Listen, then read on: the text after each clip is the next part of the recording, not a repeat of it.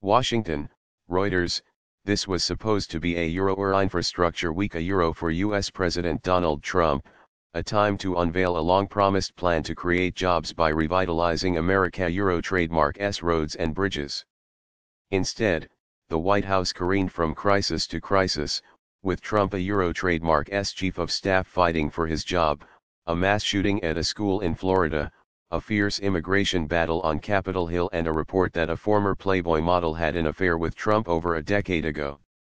It was capped by news that the Office of U.S. Special Counsel Robert Mueller had charged 13 Russians and 3 Russian companies with conducting an operation aimed at sowing political divisions and undermining democracy in the United States, including by meddling in the 2016 presidential election campaign.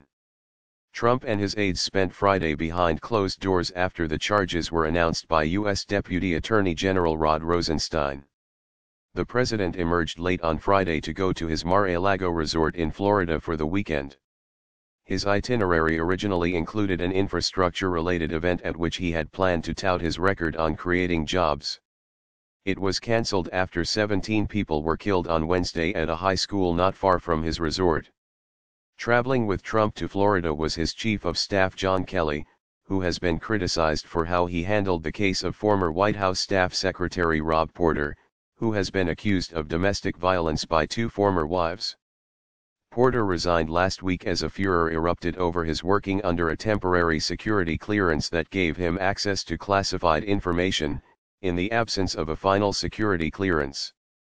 Kelly issued a memo to White House staff on Friday ordering tighter procedures for security clearances. Kelly has no credibility left with the staff, said one Trump confidant from outside the White House who asked not to be identified. Trump has been sounding out friends on potential Kelly replacements. Among possibilities are economic advisor Gary Cohn and Kevin McCarthy, the number 2 Republican in the House of Representatives, the source said.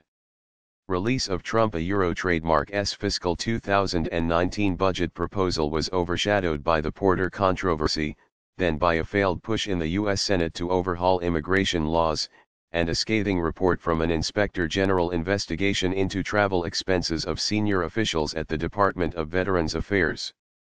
On Friday, New Yorker magazine reported that Trump had an affair with a former Playboy model at about the same time in 2006 that he was allegedly involved with an adult film star. The White House declined to comment on the story. Trump and his wife, Melania, traveled separately to Air Force One at Joint Base Andrews for the flight to Florida, thus there were no photographs of them walking together to the Marine One helicopter on the White House South Lawn. The First Lady trademark's spokeswoman, Stephanie Grisham, attributed their separate arrivals at the base to a scheduling issue. Trump extended a thumbs up to reporters as he walked to the Marine One helicopter and ignored a flood of questions about the week that was.